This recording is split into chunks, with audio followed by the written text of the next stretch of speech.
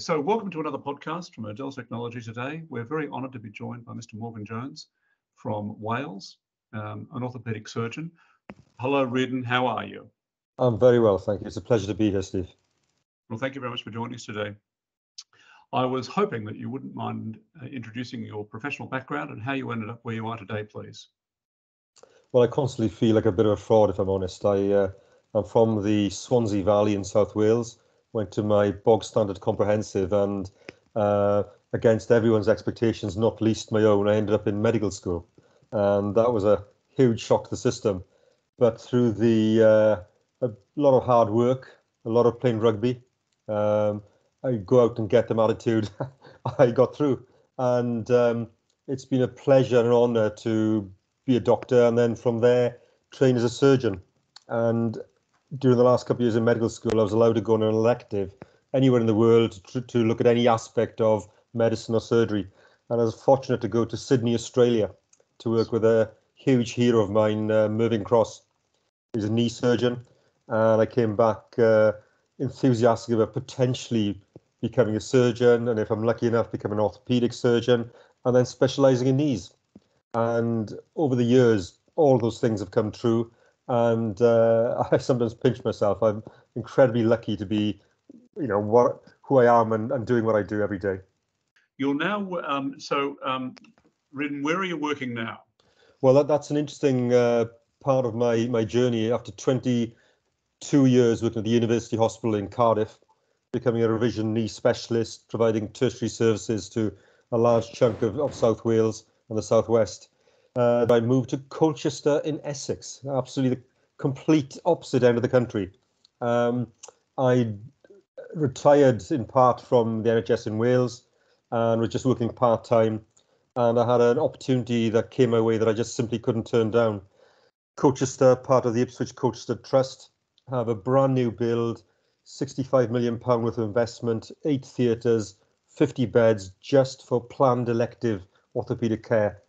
And in the post-COVID era, having standalone elective units that are not going to be influenced by any external factors, winter bed crises, pandemics, is really the future of how the NHS can function in the new world. This is interesting. Are you doing anything different in this in the knee centre now? What are you doing that's unique? So hopefully it'll be many things. We'll be looking at efficiency of throughput, promoting Daycase joint replacement surgery, looking at advanced practitioner care, training fellowships, a lot of teaching. Literally adjacent to this new building is a state-of-the-art medical education centre. So we're going to be looking at doing live surgeries, education, working with industry, trying to be, I hope, a world-class unit. Are you using any robotic surgery at all? So I'm not, but I have a very good colleague, Tim Parrott, who is a real pioneer of robotic surgery in the region. And I think with anything that's new and so advanced, you don't want lots of people doing it. You want 1 or 2 key members of staff, colleagues who pioneer it, raise it to the right level, and then you introduce, if I'm honest, younger colleagues. I'm a little old to be changing my techniques now. I think the learning curve is fairly steep, but when you get there, I think there really is and will be advances for patients. So in terms of numbers, what are the big procedures that have to take place in order to reduce the waiting lists in that region? So not just the East of England where I'm working now, but across the NHS, England, Scotland, Wales, Ireland, what we're really concentrating on, what will make the biggest difference are the low complexity, high volume operations. So for example, primary knee, primary hip replacements, first time joint replacements. What we need to do is get them through quickly and efficiently. Maybe robotics is a role to play there. We need to raise capacity. And what we're building in Colchester is a regional unit. There's way more capacity than my colleagues in Colchester alone can use. So we're building this regional unit, bringing in people from West Suffolk, from Chelmsford, Basildon, Southend, Bury St Edmunds. We're bringing surgeons in with patients to really use the capacity in a way that will be unaffected by, as I said, winter bed crises, the usual pressures on the NHS. And in some ways, that's a return to the past, in orthopaedics at least. We used to have standalone units in the countryside, starting off by managing TB with bed rest, fresh air therapy. and those evolved into the first generation orthopaedic units. And there was a big closing down of these units in the 80s and 90s, and now we're reinventing them because that's what you need in a health service. You need that flexibility in the healthcare economy where you can do electives standing alone, do the trauma, do the emergencies, do the winter pressures elsewhere. Are you using any patient-reported outcomes in this exercise? That's a really good question. I think the big advance in what we've done in surgery in general, certainly orthopedics over the last maybe 10, 15, 20 years, is that we've stopped thinking it's about us, the surgeon. You know, how good am I? Look at how wonderful my operations are. We may have great looking x-rays, good operations, but are they working for patients? And orthopedics really has pioneered patient outcomes, because we want to know if the job we're doing is effective. Is it a low complication rate? Is it giving pain relief, return of function, independence back to patients?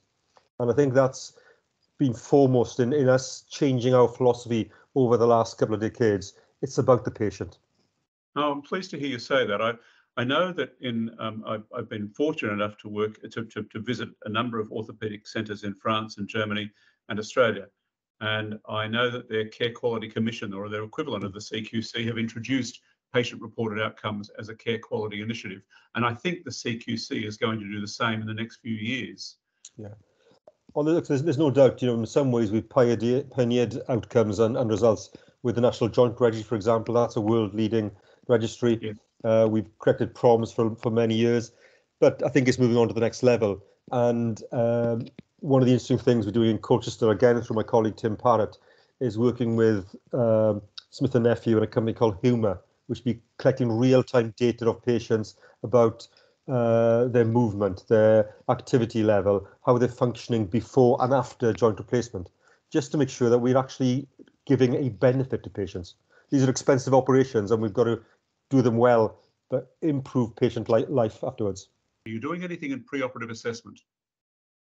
So that's one of the main agendas that I have going forwards, because I spend a lot of my time as a revision knee surgeon. I'm unpicking problems, infections, wound problems, things that haven't worked, despite often technically good operations. And the big advance, I think, going forwards in outcomes, I think, is before surgery. It's optimization. It's the pre-assessment. It's saying to patients, look, we're going to put you forward for surgery, but we're not going to operate until your BMI is down, until your blood sugars are right, until your anemia is corrected, until other factors actually will mean your complication rate is lower, but actually your activity level will be higher and you make greater use of whatever operation we give you. A new knee, a new hip. You want to be fit to use them. So I think we need to look not just about outcome after surgery, but what we're doing before the operation to improve the patient, to reduce complications, yes, but make sure they're fit enough to enjoy the outcome of surgery.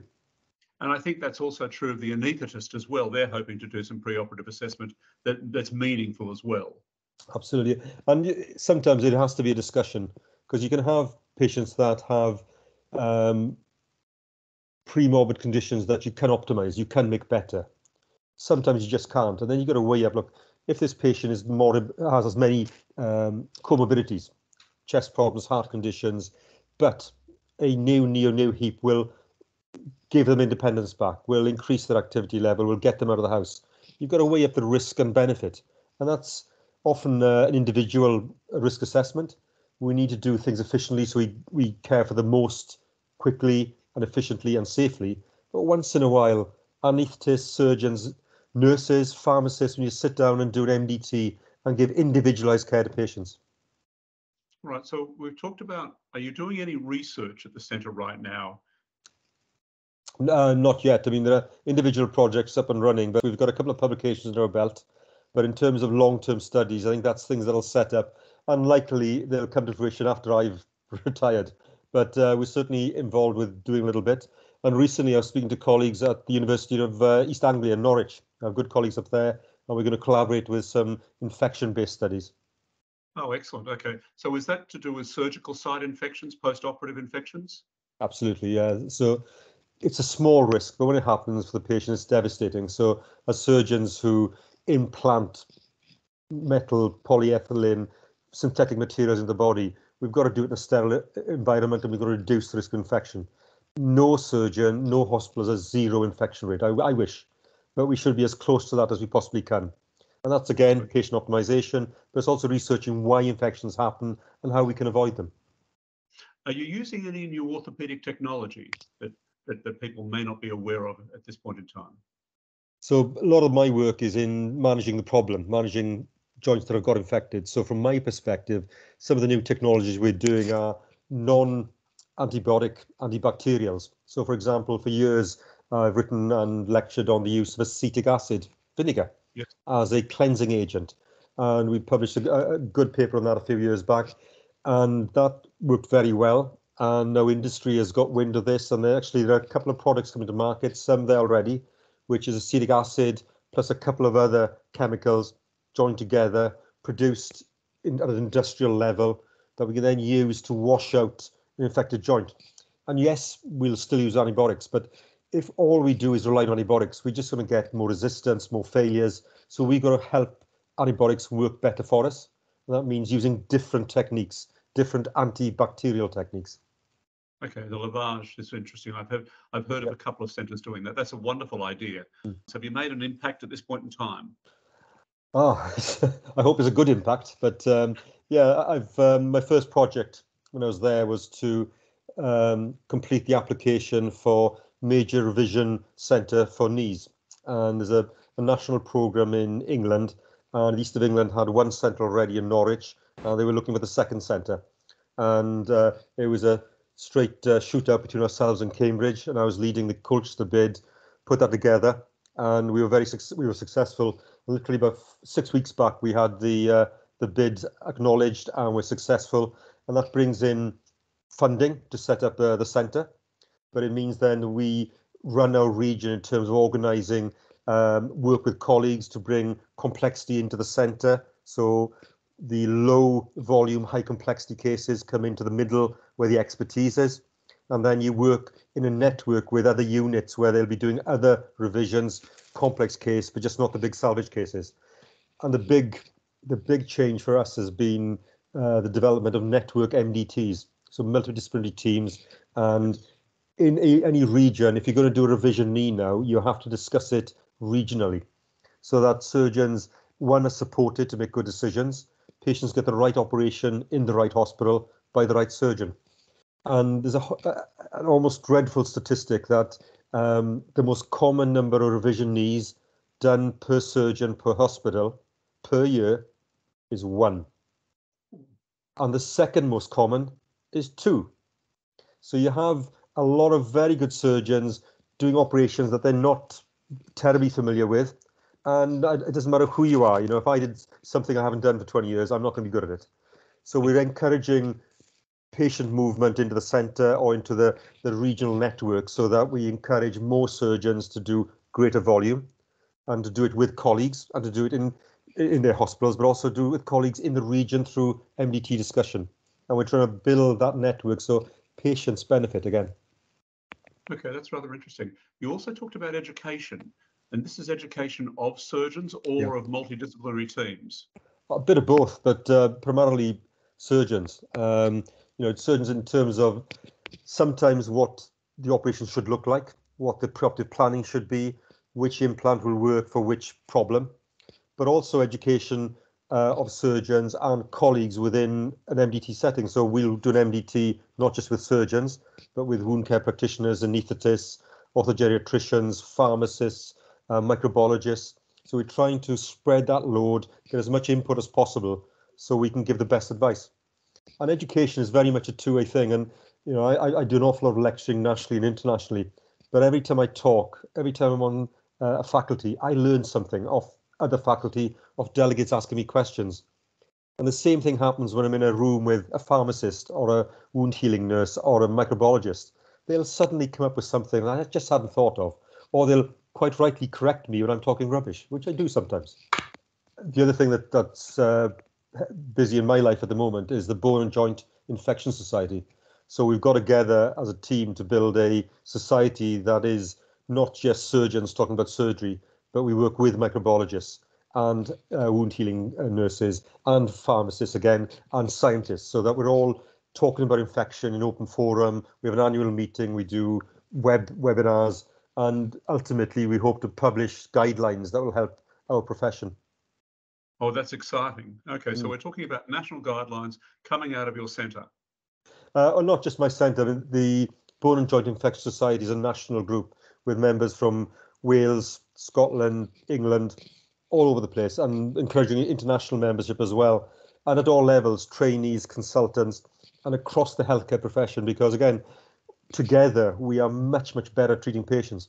And honestly, the infected joint replacement is a real burden for the patient. It's really hard for the surgeon as well. There's a lot of guilt that comes along when one of your operations hasn't worked, and sharing that burden, sharing that load is healthier for the surgeon in terms of them managing their case mix and their workload, but patients get better care afterwards as well. So, Rhidian, I want to come back to you in another 4 months and have another talk to you about where you are with the project. I think this is a very exciting project. I like that. I like the description you said about this. I like the description you gave about returning to the past.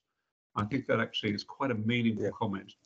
Yeah, and I'm absolutely learning from our predecessors, and you know, I think every mistake I've ever made, my predecessors made before me, and I'm just too stupid to have picked it up beforehand, you know. And what I really want now is to pass on to my peers and my next generation colleagues what I've learned literally by working and occasionally having to unpick my own matters. Yeah. We're better as a team, aren't we? We're always definitely better as a team. Definitely. All right. Well, I want to thank you very much for your time today. It's been fabulous to talk to you. Pleasure. And it's been very kind of you to give me your time.